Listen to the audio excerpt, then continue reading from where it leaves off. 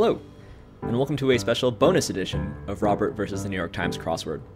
So my friend Jay recently told me about a math professor on Twitter posting about his mini math crosswords, and then put him in contact with me. My friend Brian, also of Slurps Up fame, challenged me to some of these ones that Professor Sullivan posted on Twitter. So here I have his Twitter up. Looking for a fun Sunday activity, may suggest some of my mini math crosswords. So if you go to this tweet, which is linked in the description below, there's both a link to the book, which I'll also link in the description below. And I think Jay has actually purchased it already. And also, there's a place, right, he gives you a link where you can download the .puz files or the PDF files if you'd like to solve them on paper. So I haven't looked at them yet, but I have downloaded the Puz files and I put them into Down for a Cross, unlisted, of course. So I thought maybe I would give them a shot at some amount of speed, so that Brian, if you want to compare times, we're able to compare. But also maybe I could talk about some of the math in them. Hopefully I don't embarrass myself too much.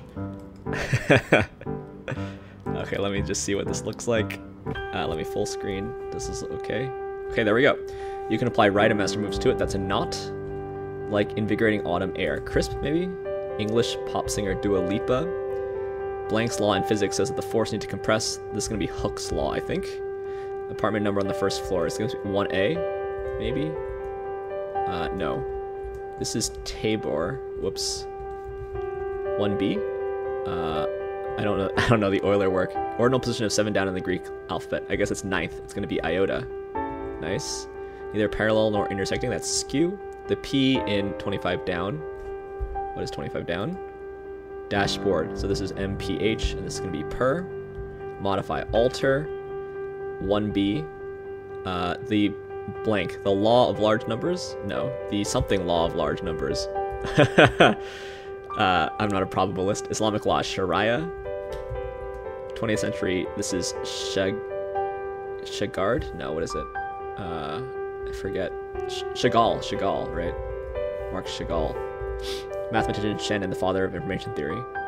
In the space L2, 0 to 2 pi, the sequence of functions Fn has the F0 as it's this. I don't know. Merge sort is divide and conquer. Sitar music. Raga. Discussion event at a conference. Panel. 20th century Austrian algebraist Artin. Emil Artin. Dozens. That's a gross, isn't it? Yeah, I guess MPG, not MPH. Trig function could be a lot of things. Buenos Aires, so I guess it's just sine. Savory sensation is umami. Go ahead, eat, dig in. French adjective meaning slack. That's used for morphism, cohomology, and topology.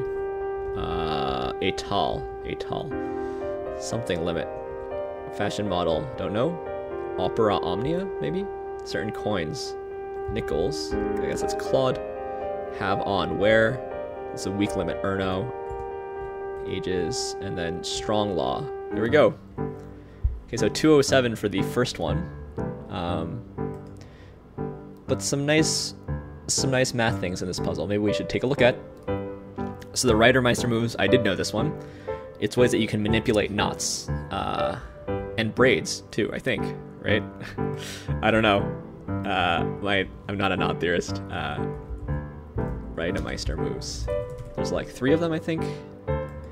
Basically that you take these pictures and you basically can do to these strings the kind of things that you could do in real life if they were strings, right? So this string passes under the string and then crosses it twice, right? So you could pull it straight into 2 strands. This loop, you could sort of pull the string taut, right?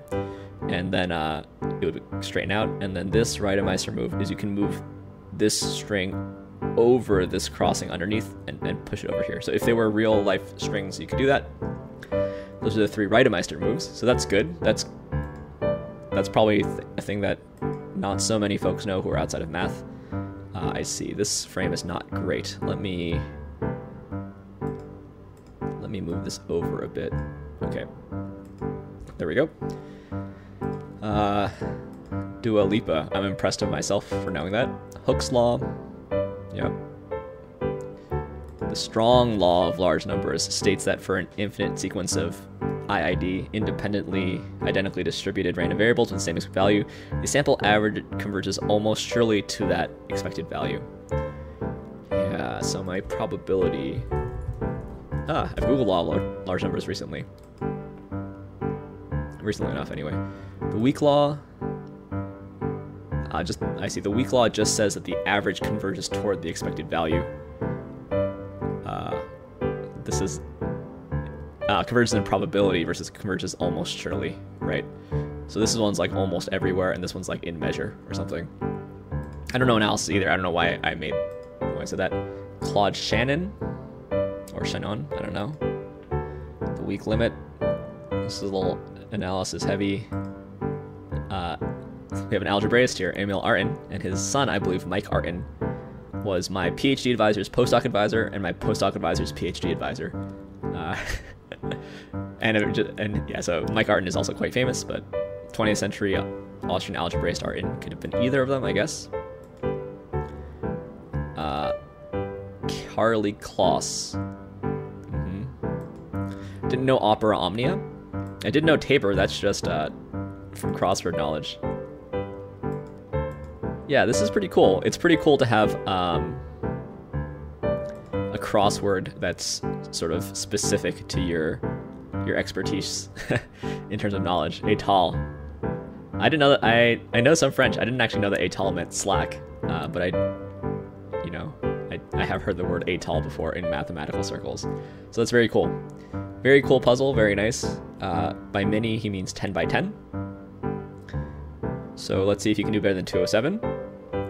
Then he also linked a second one, which I've loaded in a second down for a cross page. By the way, these .puz files, you could download across Lite, which is a very commonly used crossword solving software. I think I have it in one of my videos, but I like down for a cross in that I think it looks better on video. Anyway, so let's go into this one. Try to do this quickly. Switch frames. Whoops. And full screen. Okay, a quark has half this. Is it spin? They meet in this feet bottom soles. I don't know, the chemist, like some smartphone purchases, up the positive y-axis in a way. Okay, I think it's spin. They meet in the center. Famous mathematical philosopher and pacifist. Put in one chip, perhaps anti. Keto is a fad one. Diet. It can be positive or negative. It can be positive or negative abbreviation. Radii here, I think. I guess this is going to be ion. Fundamental mathematical operation. Union. Yes or no, I think. The blank paradox, this sentence is false. The liar's paradox, right? Surgical tube is a stent. I see integers can be positive or negative.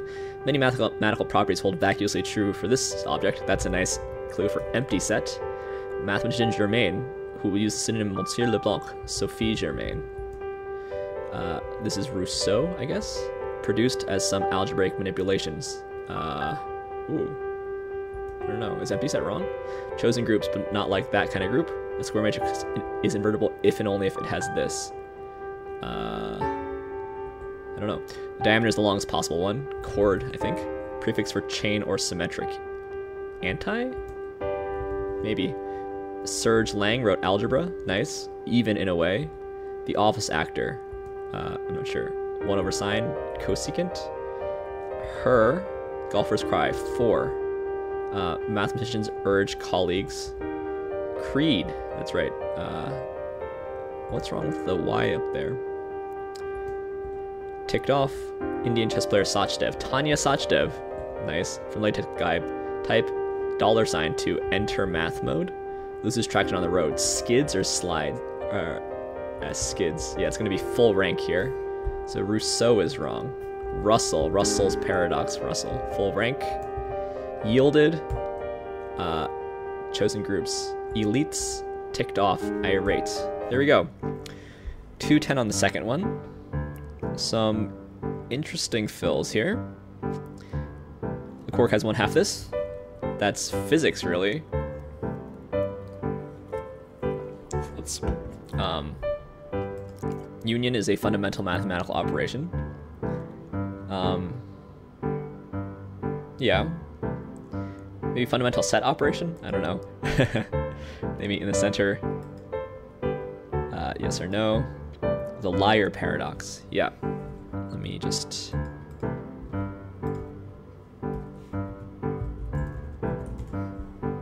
Yeah, the liar paradox. Or liar's paradox, which is what I said. Yeah, that's very cool. Stent. This is classic crosswordese. I mean, it's used often enough. I really like this. I like this clue for empty set. Although there's a typo here, vacuously, VACUOUSLY. I don't know if Professor Sullivan was asking me to be his editor, but I found one thing to say. Yeah. Also, this. I think this is probably just not rendering correctly and down for a cross. Maybe these should be quotes or brackets or something. Not sure. Sophie Germain, yeah, very famous mathematician. I don't think I've ever seen her on a crossword before. Marie-Sophie Germain, probably Germain, mathematician, physicist, and philosopher. I think she did number theory type stuff, right? Yeah, number theory and elasticity, apparently. I guess that's the physics kind of stuff. Cool. I like this, not like that kind of group. So this is saying that this is a math crossword. So if a mathematician sees group, they think of a mathematical group. I would say a set with a binary operation that's invertible and associative, but nowadays I might say a category with one object. A groupoid with an object. A groupoid with an object, yeah. But the category with a single object where every morphism is invertible or something. Full rank, yeah. The problem is that there's like 100 different characterizations of an invertible matrix, right? I do like this IFF. This is also kind of mathy. This means if and only if. Chord, anti-chain or anti-symmetric, although lots of things can go before chain. Well, at least cochain.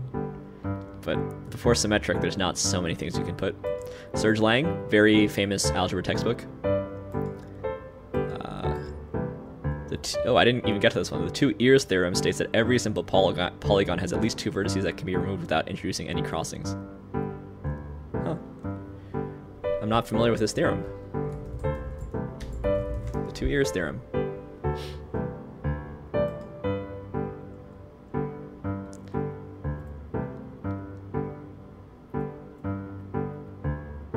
This seems like kind of stuff that Bennett would like. Simplex stuff. Wasn't familiar with that theorem. Learned something new there. Cool. Feet bottoms. Levi Primo. Didn't know about him. In app. Yeah. Yeah, Russell. Bertrand Russell. Yielded. I see. Yeah, sure. I use that phrase in papers. Tanya Sachdev. That's I follow a little bit of chess. I'm not good at chess, but yeah. She does a lot of commentating as well as playing chess. Anyway, very cool puzzles. If you like math and crosswords, this seems like a really nice intersection of the two. So, like I said, there'll be a link to this Twitter post in the description below, as well as a link to the book. Check it out. Thank you for posting these puzzles, Professor Brendan. Hope you enjoyed the video. See you in the next one.